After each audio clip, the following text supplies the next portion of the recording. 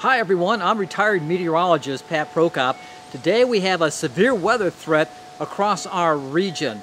Usually you see me out here with my telescopes in the outdoor Heavenly Backyard Astronomy, but today it's all about the weather. And off to the west of me right now, there's a very strong system that's moving eastward into our area. Already tornado watches are in effect for a large portion of Georgia into South Carolina, and these tornado watches are going to be expanded eastward into the coastal counties. So let's go upstairs to the computers and let me show you what's going on.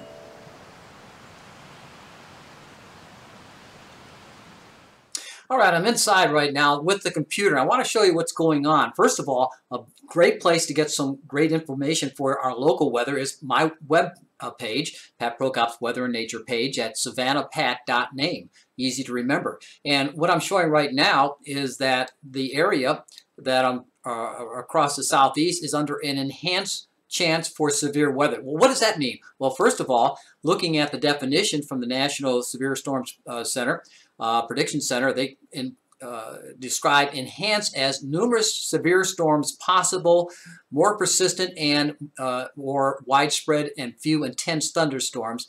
A few tornadoes possible, with the several reports of wind damage likely across our area. And that's where we stand right now. Severe weather chance, there's wind damage is likely from these systems as they move across the area later on this afternoon. There's a moderate chance for tornadoes and a small chance for some hail. There should be some lightning strikes possible as well, and heavy downpours as this system passes through for the evening, which could cause a moderate chance for some localized flooding. But let's go on into the, first of all, the radar summary. And there I can check you out with the radar. And there you can see a tornado watch is in effect for central South Carolina to central Georgia until 8 o'clock this evening. Now, there is a line of showers and thunderstorms developing off to our west and moving out of eastern Alabama into western and central, now beginning to move into central portions of Georgia, where they're also under tornado watches. As a matter of fact, a large portion of the southeast United States is under tornado watches at this time. There you can see tornado watches in effect from the mid-Atlantic coastal states across the upper portions of North Carolina, eastern Tennessee, and across South Carolina and Georgia into eastern portions of Alabama. Of course, I'm more concerned about our area right here, where our tornado watch is in effect until 8 o'clock for the central portions of the region. Now, expect this tornado watch to be expanded eastward in the afternoon. Let me show you why. That will include the southeast Georgia, Savannah, Hilton Head area, and Brunswick and St. Simons Island. Now, one of the things that's causing this intense weather system is this big wave in the atmosphere. And this is a very strong 200 millibar winds at about 35,000 feet. Let's go with that. And these are very strong, which throughout the afternoon and evening hours will increase with velocity as the whole system moves in toward the southeast. What does that mean? That means that the air aloft flowing very strong produces more updrafts, and it sucks the air upward, and that produces severe thunderstorms. So we got this. What's called the dynamics of the weather system moving in. Also, we have a few breaks in the clouds, which is adding heat to the atmosphere. That low-level heat is going to also add to the energy of the atmosphere itself. Now, let's go into the computer models.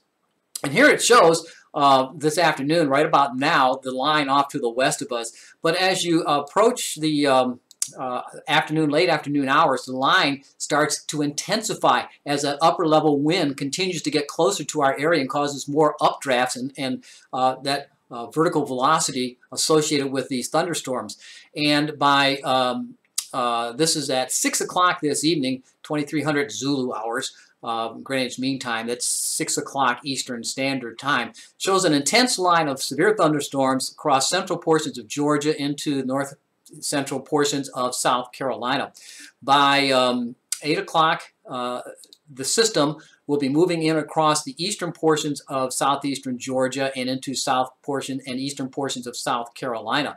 And then by, let's see, 9 o'clock, 2 o'clock Greenwich Mean Time, that's 9 o'clock Eastern Standard Time. It shows an intense line of thunderstorms moving into the coastal counties of Georgia and into South Carolina, and then moves eastward across the region overnight and then out to sea. Now, what to expect again with this system is the potential for damaging winds to be associated with this system.